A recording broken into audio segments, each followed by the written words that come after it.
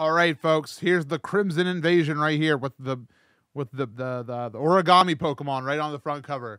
Is it actually called the origami Pokemon? Heck if I know.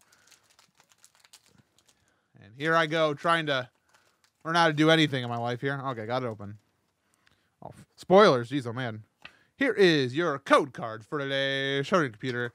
And wow, that one was good. Man, I'm always really good at doing the code card toss like here at home rather than on tour. Anyways, we start us off with Carablast right here. Carablast, the clamping Pokemon. There's Snarfy Bobo. He's up there.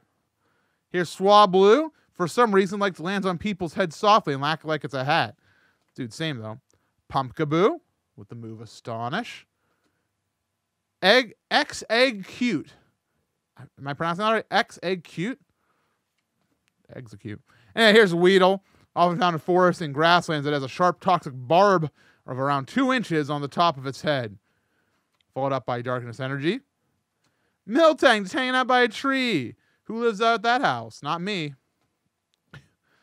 This is the Sea of Nothingness, apparently. Followed up by Counter Energy. If you have more prize cards remaining than your opponent, and this card is attached to a Pokemon that isn't a GX or EX, this card provides that type of energy. Every type of energy provides only 2 energy at a time. Interesting. Cubone, Reverse Hollow, just a common, but very cool to see that.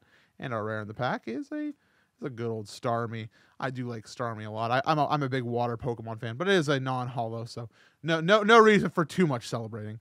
I got all these. Like look at these little things. They've been here for a while. Let me clean up.